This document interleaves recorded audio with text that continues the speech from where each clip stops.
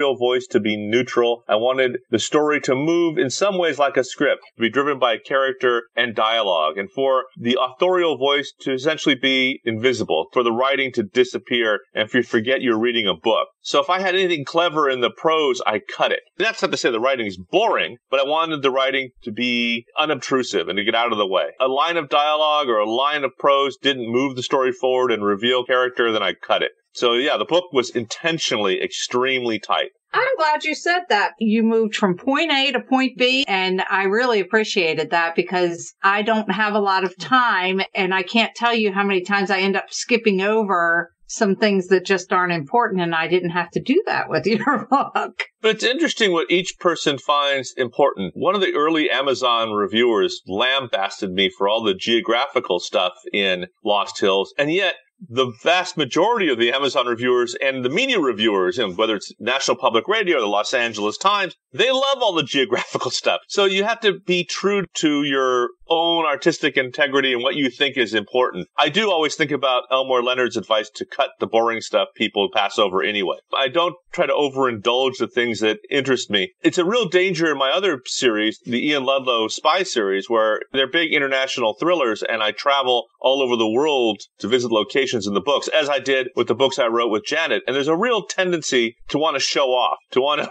reveal details that prove, hey, I went there. I try to resist that, to just find the one interesting detail about a place that I picked up while I was there that will ground the reader in that location without me blathering on and on just to illustrate, yeah, I was there, and to pay off all that research. We needed the details because we haven't been to, well, Mom, you've been to California. I've been to California, but can't say I was in the Lost Hills area. Well, it's almost like describing a fictional place. Nobody's been here. I mean, Calabasas is a very small area, and Lost Hills is something most people have never heard of, yet it encompasses places many people have heard of, like Malibu and Calabasas and the Santa Monica Mountains. And it also encompasses places we've seen without realizing we've seen it. A lot of TV shows are shot in the vicinity covered by the Lost Hills station of Los Angeles County Sheriff's Department, like the Paramount Ranch, where Westworld and Planet of the Apes and so many other movies and TV shows are shot. Dr. Quinn, Medicine Woman. So there's a lot of places in the Lost Hills jurisdiction that are very familiar to people. They just don't realize they've seen it. So now you mentioned that this is going to be part of a series. So what's next for Lee Goldberg? Professional male model. Oh, very good.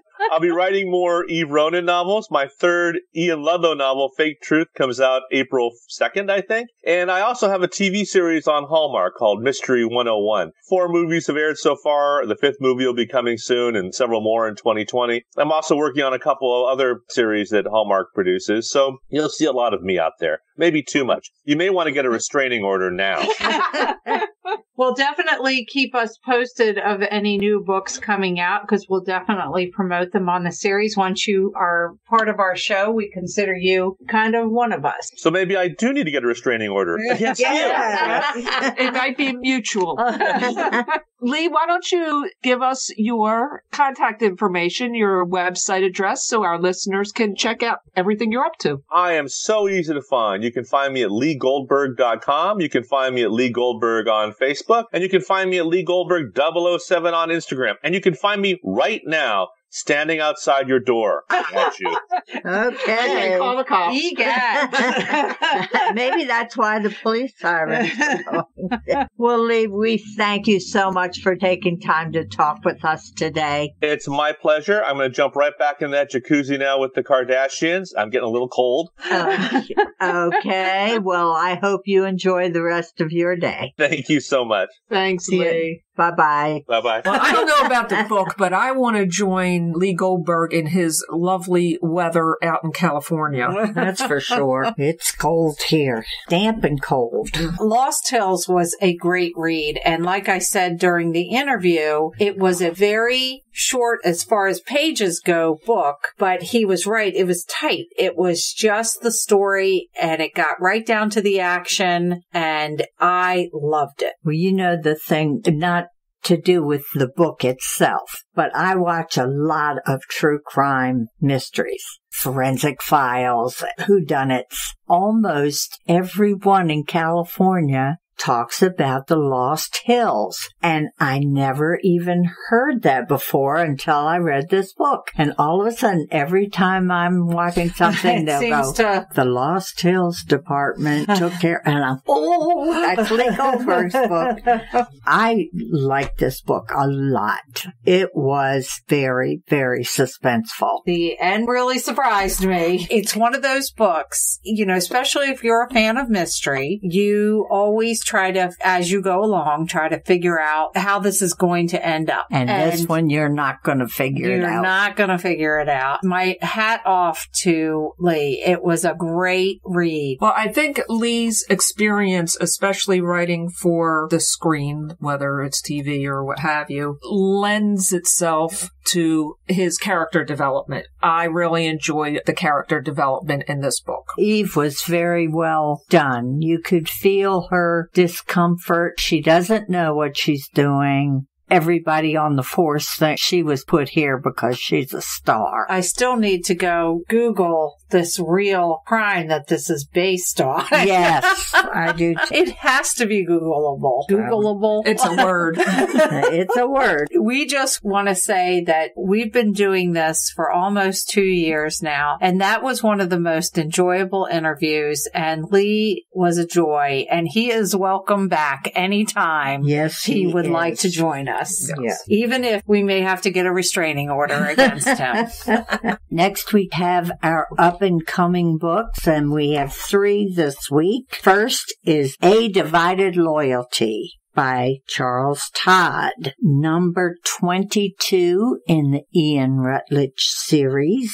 Scotland Yard detective Ian Rutledge is assigned one of the most baffling investigations of his career, a cold murder case with an unidentified victim and a cold trail with few clues to follow. It is published by HarperCollins, and it came out February 4th. Next up, we have Crooked River by Lincoln Child and Douglas Preston. It is the 19th in the Agent Pendergast series. Racing to uncover the mystery of several light green shoe-clad severed feet found floating in the Atlantic, Agent Pendergast is faced with the most inexplicable challenge of his career in this installment of the #1 New York Times bestselling series. And that is published by Grand Central Publications, coming out February 4th. And on February 18th, from acclaimed author of Under the Sky, comes an unforgettable, chilling novel about a young woman who recognizes the man who kidnaps her child, setting off a search for justice into danger. The Lucky Ones by Lori Rader Day is published by William Morrow Paperbacks. Next up, our trivia question. Last week's question was, which Agatha Christie mystery features Hercule Poirot? A, Evil Under the Sun. B, Body in the Library. C, At Bertram's Hotel. And D, Murder at the Vicarage. And the answer is A, Murder Under the Sun. This week's trivia question is, Philip Marlowe was the hero in whose detective novels? A, Walter Mosley. B, Raymond Chandler. C, Tom Clancy. Or D, F. Scott Fitzgerald. Good luck!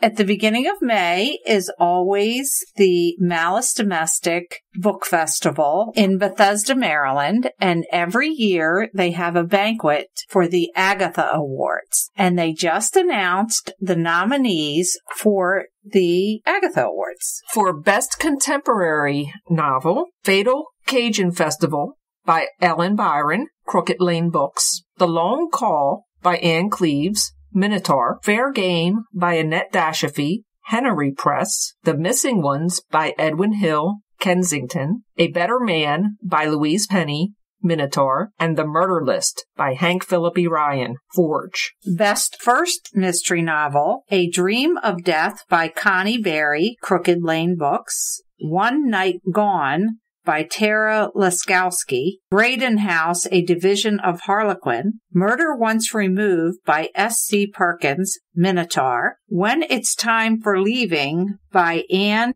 Pompano and Circle Publications. Staging for Murder by Grace Toppin, Henry Press. Best Historical Mystery, Love and Death Among the Cheetahs by Rhys Bowen, Penguin Press. Murder Knocks Twice by Susanna Calkins, Minotaur. The Pearl Dagger by L.A. Chandler, Kensington. Charity's Burden by Edith Maxwell, Midnight Inc.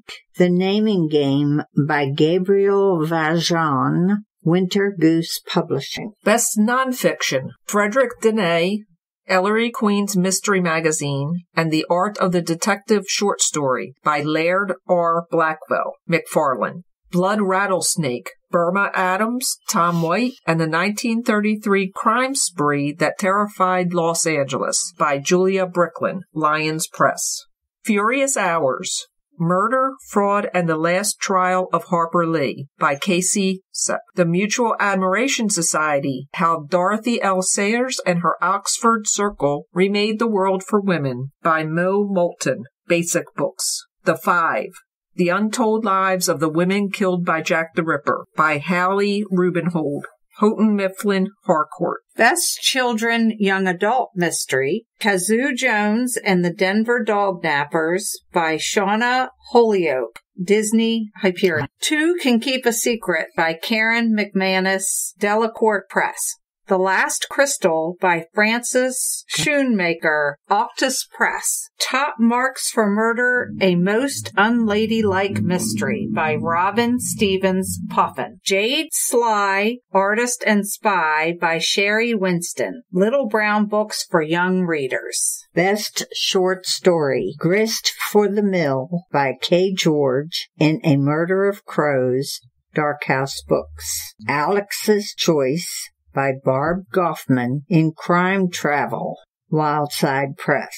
The Blue Ribbon by Cynthia Kuhn in Malice Domestic 14, Mystery Most Edible, Wildside Press. The Last Word by Sean Riley Simmons, Malice Domestic 14, Mystery Most Edible, Wildside Press. And Better Days by Art Taylor in Ellery Queen's Mystery Magazine. And we wish everyone the best of luck. I have to say, there's quite a few of those we've already had on the show. So if you look back through our play history, you will see some of these names. Yes. That brings us to the end of our episode. Be sure and listen next week. Visit our website at itwasadarkandstormybookclub.com. You can go back and listen to all our past episodes there. You can sign up for our newsletter. You can email us. And don't forget to send in those short stories. And remember, life would be boring without a little mystery. Bye.